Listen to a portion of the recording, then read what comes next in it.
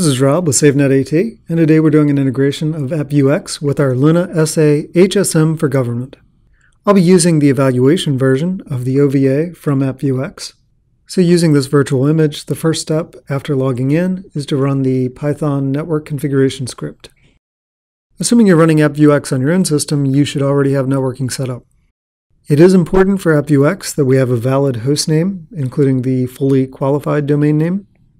This will be used for the license generation. Now that the network is configured, we can reboot the machine.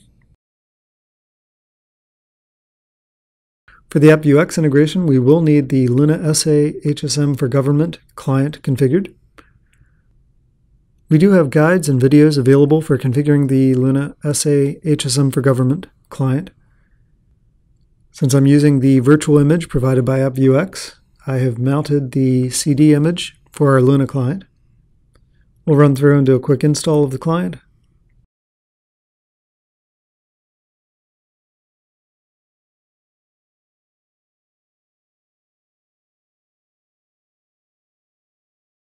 Then we CD into the Luna client bin directory.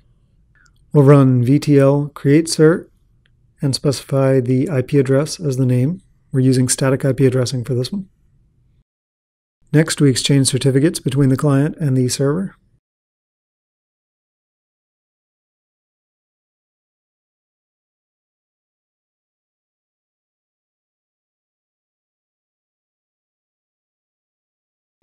Then we use the vtl add server command, using the IP address of the SA for the name and specifying the cert file we downloaded from the appliance.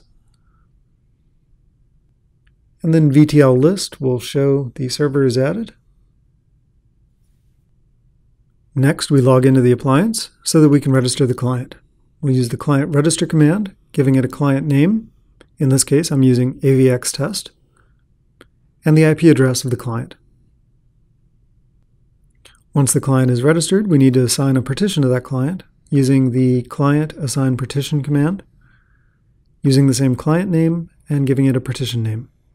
In this case, I've already created a partition called test1, so I will assign that partition. Now on the client, we can use vtl verify and see that we have access to that partition.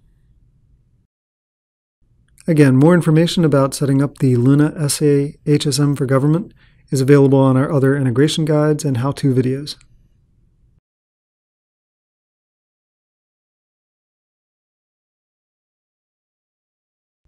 Now that we know the client can reach the partition, if we use the partition show contents command, we can see that the partition is currently empty. We can begin the installation of AppViewX. Now that we have networking configured and the Luna SA HSM client configured, we can use SSH to open a session into this server. Here we'll log in as the user AppViewX and then change directory into installer directory. And then we'll edit the file appviewx.config.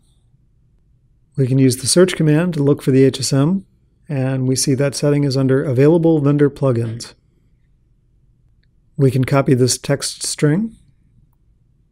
It's avx_vendor_cert_HSM. Now if we search under Enabled Plugins, we'll find the line in the configuration file that we need to edit. At the end of the Enabled Plugins line, we'll need to append a comma and then avx vendor cert HSM.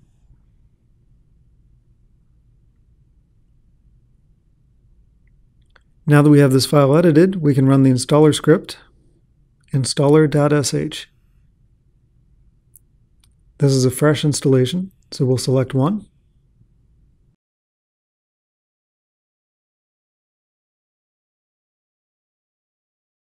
And now we need to enter an installation path. I'll select the default here and just hit return.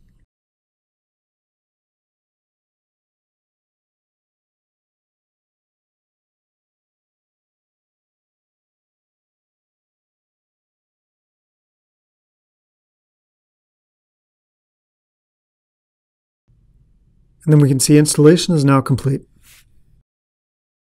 At this point, we can view AppViewX through the web browser using the IP address and port 5004.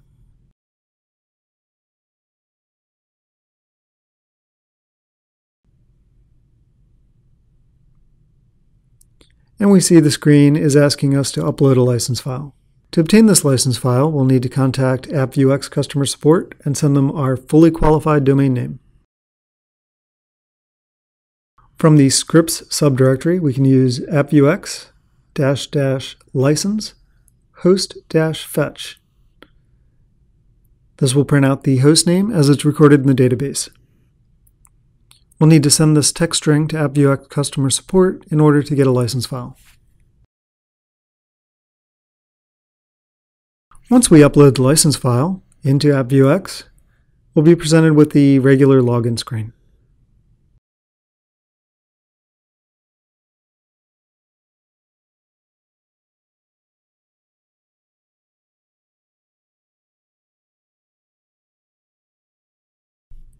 Once logged into AppViewX, we can click in the top left corner and then select Inventory, Device. Then under Devices, we'll click on HSM.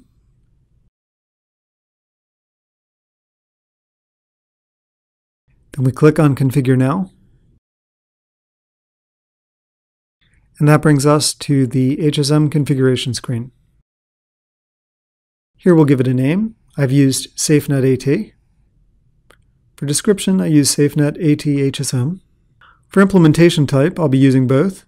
If you'd like more information about the specific implementation types, please contact AppViewX customer support.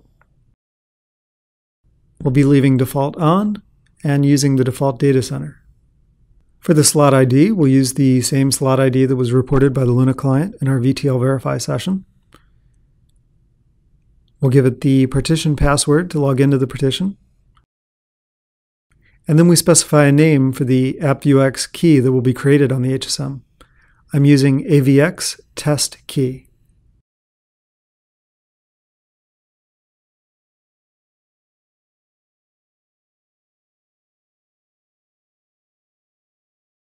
As you can see, the partition on the HSM is currently empty. So now we apply the settings on AppViewX.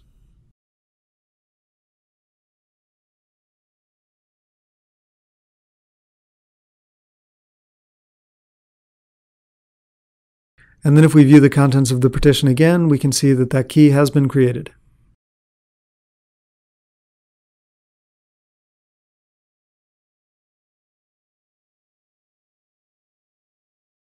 Now at any point from AppViewX, using the Inventory Device screen and clicking on HSM, we can view the configured SafeNet AT HSM. And this concludes configuring AppViewX to run with our Luna SA HSM for Government.